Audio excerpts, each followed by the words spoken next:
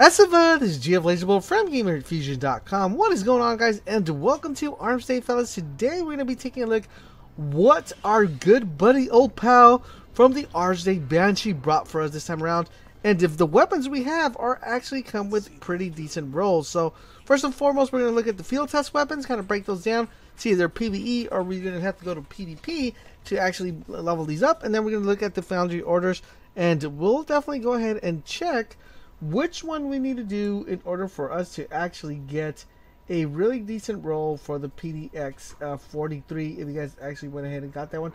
Now, I do believe I had that one on my Xbox, so I'm probably going to have to hop on that and let you guys know on that real quick. So, what we have right now, we have field test weapons. We have the Hockey Test A, which is a auto rifle that gives you the ability to go ahead and you have to go kill Cabal and gather data from them. So keep that in mind. PvE, I'm sorry for that one. This one is used against fallen targets to gather data as well. Another PvP weapon. Then we have the Consumable used in Crucible, so PvP. Then we have used against Cabal, PvP. And we have Omnigol Test RR1.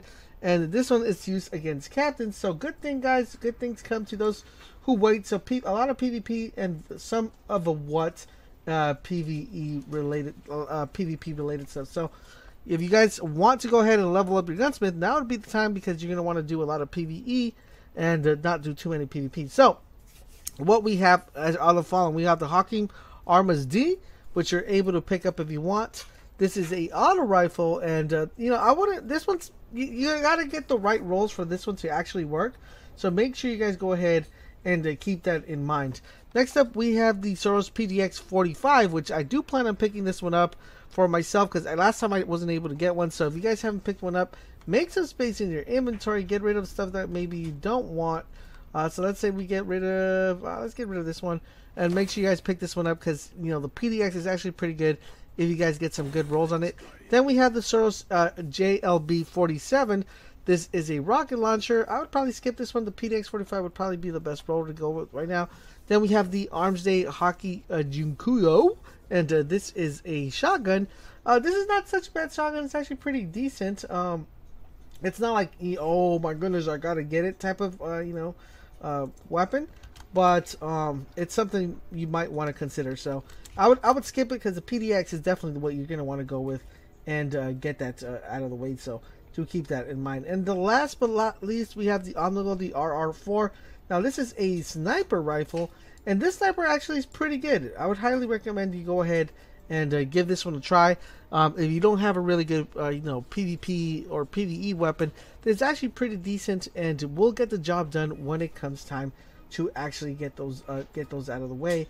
As far as the PDX is concerned, let me see if I can. If you're wondering what this weapon, pretty much what this weapon's all about. This weapon is very reminiscent of the Vision of Conflict. So if you're trying to get a weapon maybe to do the raid, you're probably gonna want to get a shot and test this one out. So here we go. We have the following rolls for this weapon. We have the first one, which is actually pretty interesting. We have, let's see, we have SPO-26, let's see, fitted stock, appended mag, luck in the chamber, which is pretty good, snapshot, and small bore. Okay, let's check out the other row. We have perfect balance, which is pretty good. It gives you that nice stability. Appended mags, rodeo, well, I don't like that middle perk, snapshot, and reinforced barrel, giving you that range but losing the stability. And we have almost the same scopes. High caliber rounds. I like that. High caliber rounds. I'm liking that one. We have outlaw, precision kills with dramatically increase your reload speed, snapshot, and injection mold.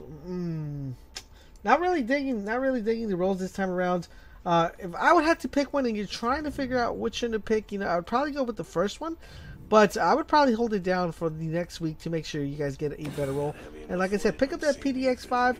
Let me know what you guys picked up. If you guys picked up any of the weapons or any of the rolls, or if you're going to hold it out and wait for the next week. Please let me know all that in the comment section down below, fellas. And I will go ahead and catch you guys on the next video.